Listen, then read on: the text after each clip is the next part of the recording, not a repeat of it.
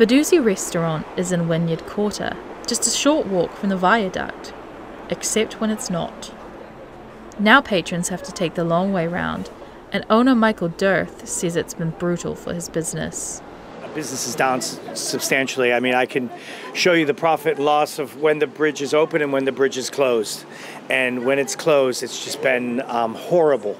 It's been horrible. We're down a lot.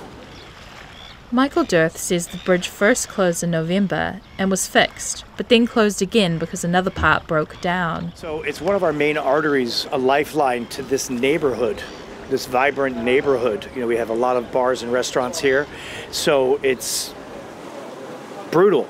I've had people that just haven't shown for their reservation. We've had people that called and complained. They've been in the rain, they can't cross, and they just said, look, I'm not coming anymore, it's too hard. So we've lost a lot of reservations and a lot of humans because of it. I have to walk all the way around, and I either have to sort of come a little bit earlier or hop on one of the scooters, and that's usually about $8 or $9 each way, so it's kind of adds up when you come in every day. Eke Panuku says they've been working hard to resolve technical issues with the bridge.